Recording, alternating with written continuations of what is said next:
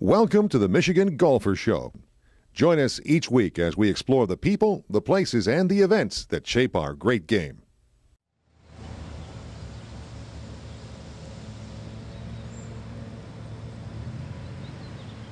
Well, Yankee Run Golf Course here in Trumbull County, Ohio is truly a distinctive facility.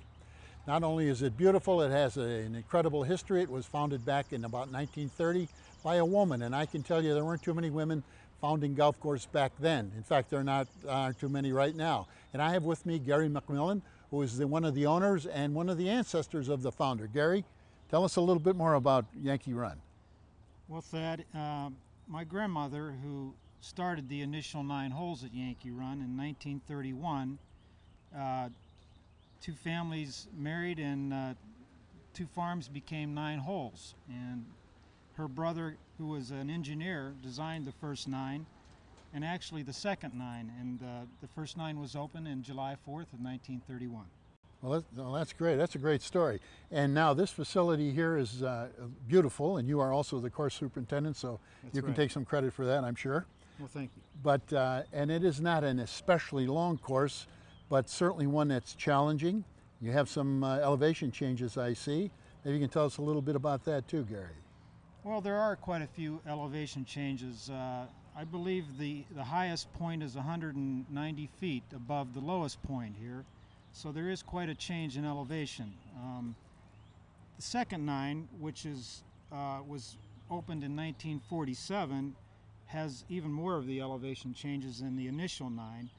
That was my father and again his uncles. They designed the second 9 and along with his brother Ben.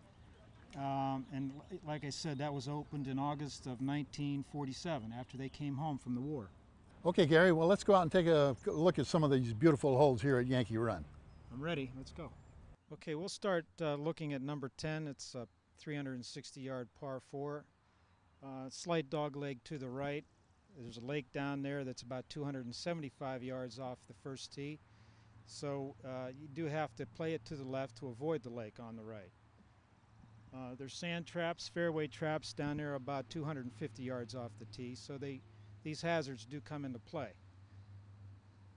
The next hole we'll be seeing is number 11. It's a par 3. A challenging hole. The green is very long and deep. The yardage on this hole varies from 165 yards to 205 yards. There is a hazard that runs in front of the hole.